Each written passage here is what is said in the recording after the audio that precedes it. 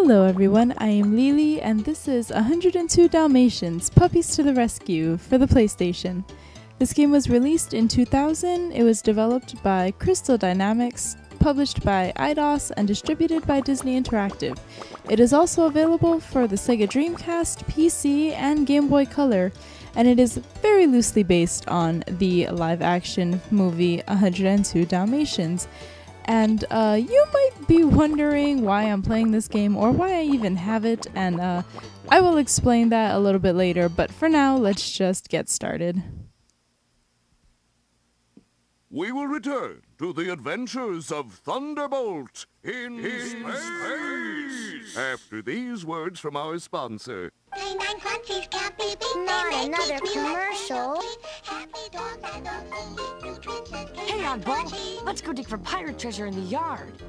You bet. But Domino, do you think it will be okay with Mom? Yeah, no sweat. Mom and Dad will be back from their walk soon. What could possibly go wrong?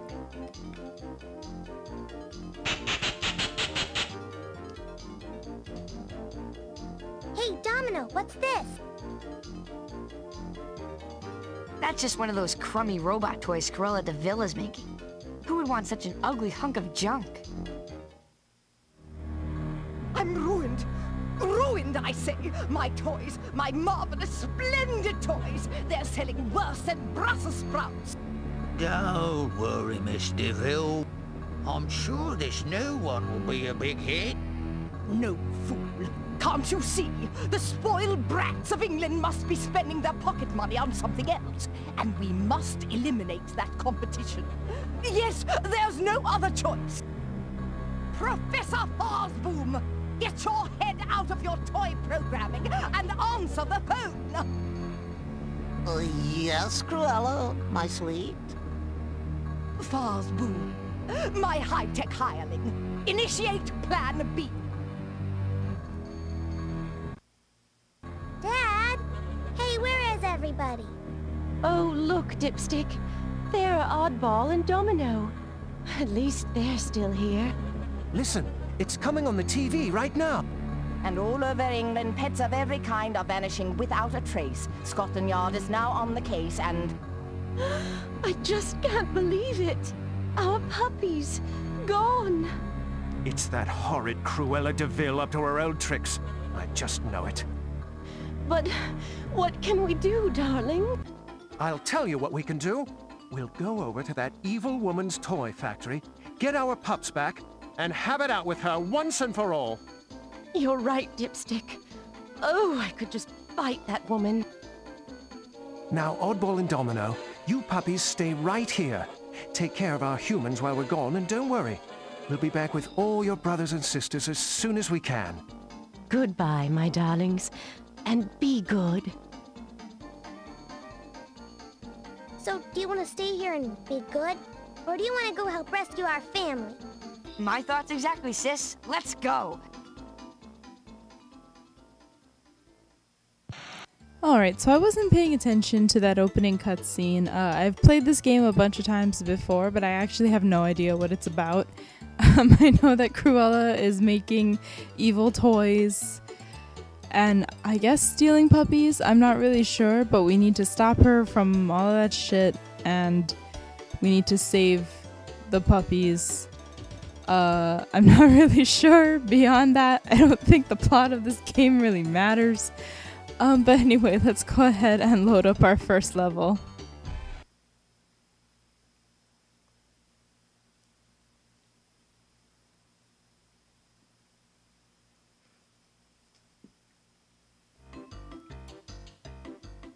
Hello there, puppy. Name's Waddlesworth. Welcome to Regent's Park. Hi, Waddlesworth. I'm looking for my brothers and sisters. I think they might be in trouble. Yes, Cruella De Vil has sent out an army of robotic toys to capture all the pets in England. But why? What is she going to do with them? The robots are locking the pets into crates like this one and taking them to Cruella's toy factory outside of London. Can we stop them? Of course! The toys are dangerous if you're not careful, but they are very poorly made. A loud bark at close range will destroy their cheap electronics. What about my brothers and sisters trapped in the crates? Try tumbling into the crates. You should be able to smash them open and rescue the puppies inside. Thanks, Waddlesworth. I'll see you soon.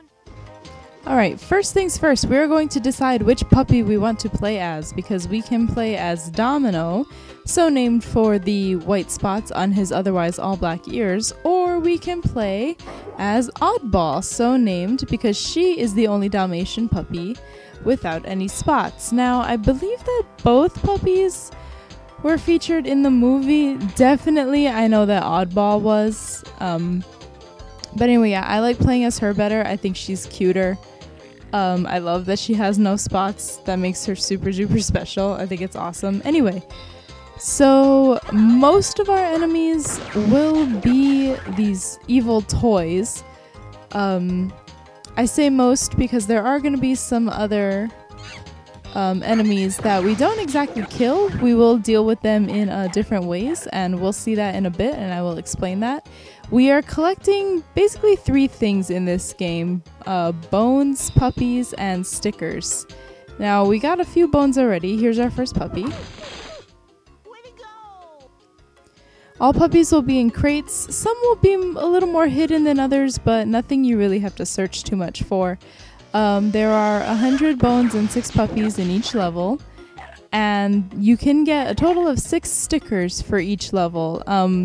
We won't actually physically collect them. They're kind of something special that we get kind of like after. We have like a sticker book that will hold all of our stickers.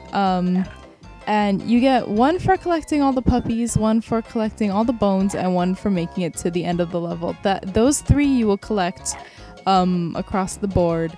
They're the same in each level. The puppies don't say anything important, so I'm just gonna talk over them.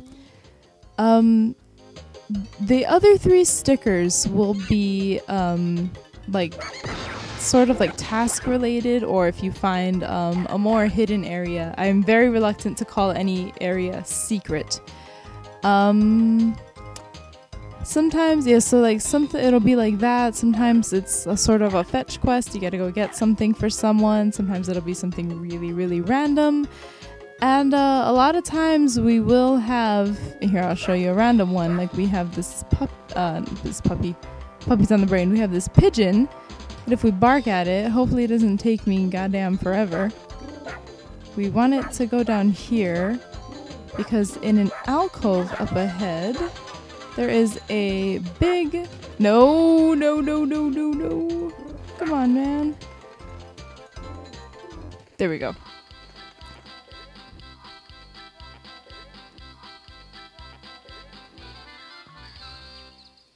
So if we get the pigeon to the pigeon statue, I don't really know why, but we're treated to that nice little dance, and we get 12 bones from it.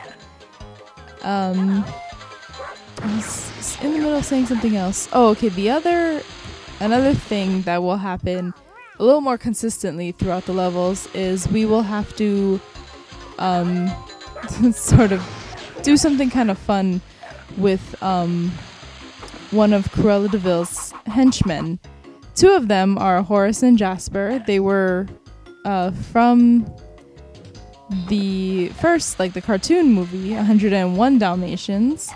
They are not in 102 Dalmatians. And 102 Dalmatians is only a live action movie. It's a sequel only to the live action 101 Dalmatians. There is no cartoon version.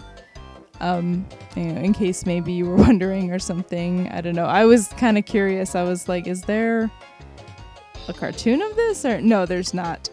Anyway, so they have Horace and Jasper, and then another stupid French guy, Jean-Pierre Lepelt, who is another one of Cruella's henchmen, who actually is from the movie. And here we have a squirrel. Let's talk to her. Oh, hi there. My name's Fidget. My mom calls me that because, well, I never stop moving. Nice to meet you, Fidget. There's a lot of fun stuff to do around here, but look out for those evil toys. If you have any questions, you just come find me, and I'll tell you what I know. Bye. Alright, I wanted to talk to her again, but she's running away. I think she's going over to the tree. She'll tell me something helpful over here, and I'm gonna get her advice, and then I'll finish. Oh, hi, Jen. Oh, just listen to those busy bees up there. Cruella's henchman Jasper yet. But when you do, bring him back to my tree. I bet we could play a funny trick on him. See you later. Alright, so she is one of our animal friends. In each level we will have an animal friend. They're not all different, we will see some repeats. We will also see Waddlesworth, the parrot, the talking parrot, who was in the movie and spoke in the movie. He will be sort of, oh, here's Jasper. But I want to finish what I was saying. He will be our, he is our checkpoint and our save. We can actually like save our game at him. And so, whoa! I've never been hit by Jasper. I don't know if he takes life or whatever. Come back here, you mutt! Okay, Fidget, now what? You gotta make him dizzy. One dizzy baton coming up. Now I gotcha. Oh, look out for his nest. I'm looking. Whoa! That should do it. All right, you. Just a real still like. And now for the coup de grace. Uh-oh.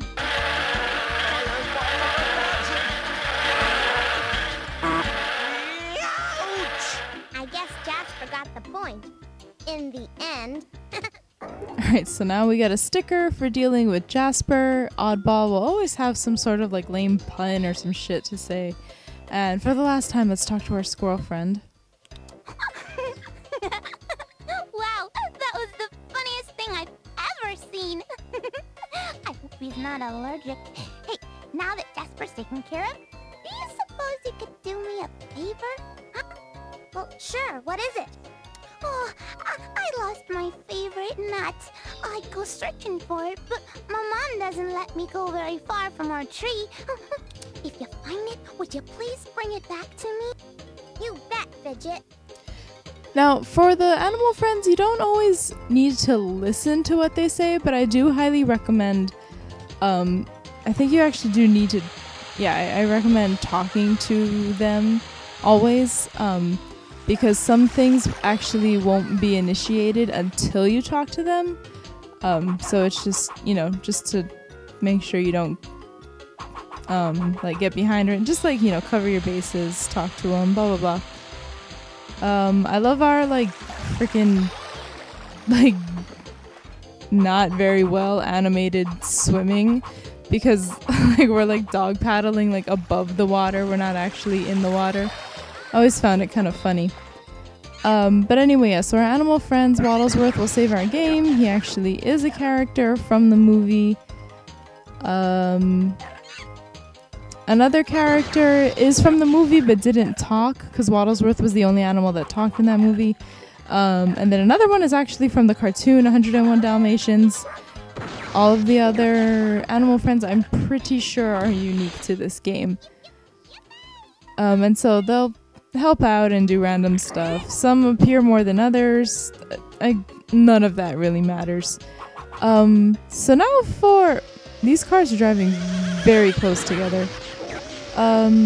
We can deal with the toys by barking at them or by rolling into them.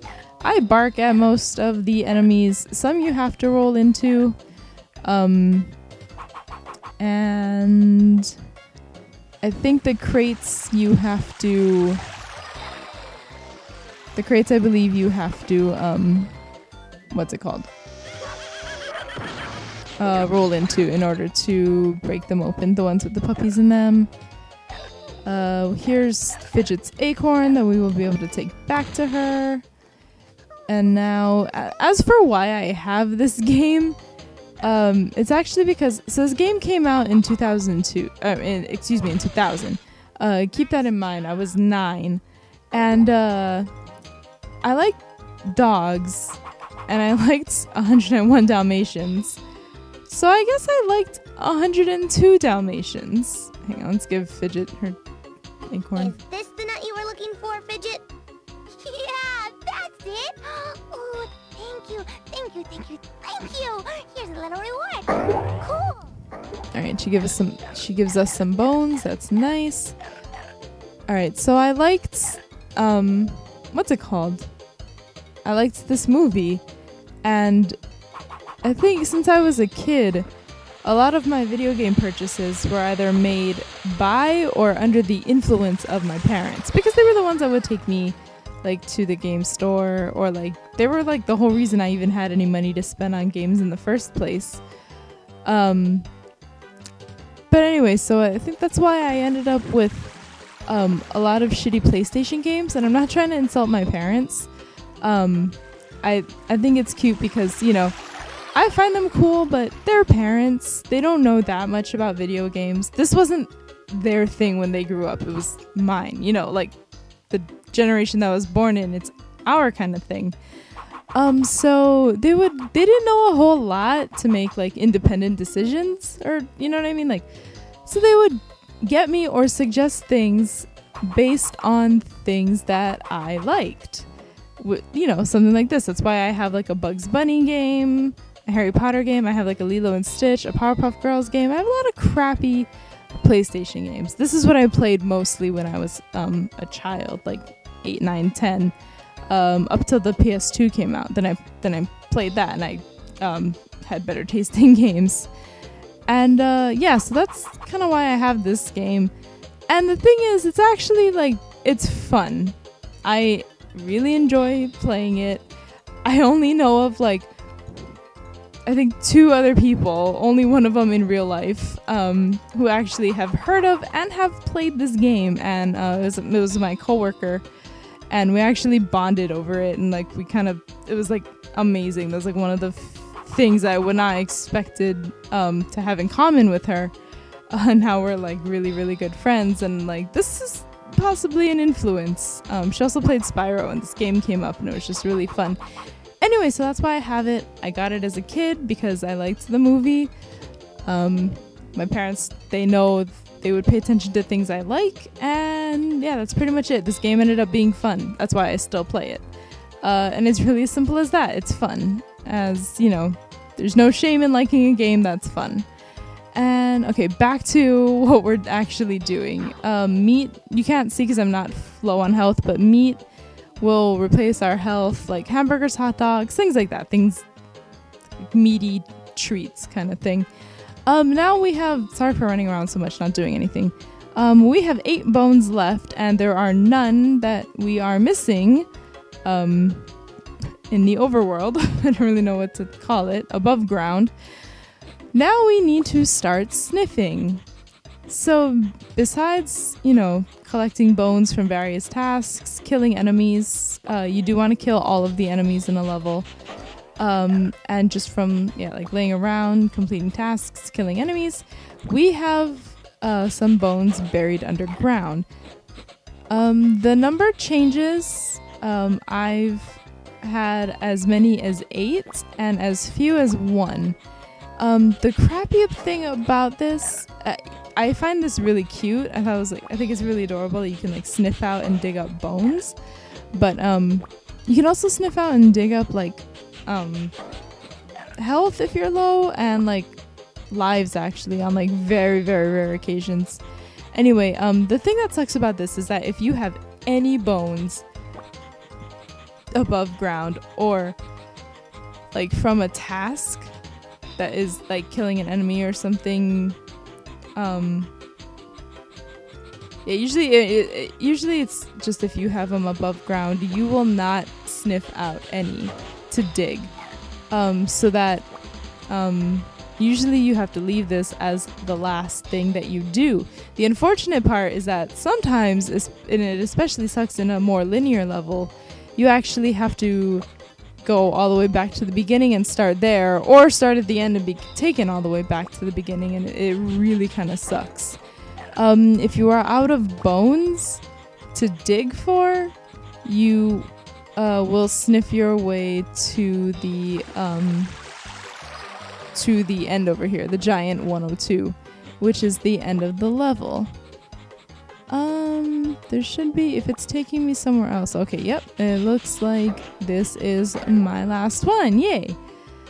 Okay, yeah, so that was the sniffing. It kind of like, on very rare occasions, do you have, can you actually sniff out in some areas before collecting all of the other bones above ground in the level.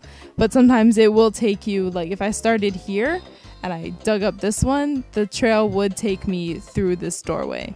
Like, so that's how far it will actually travel.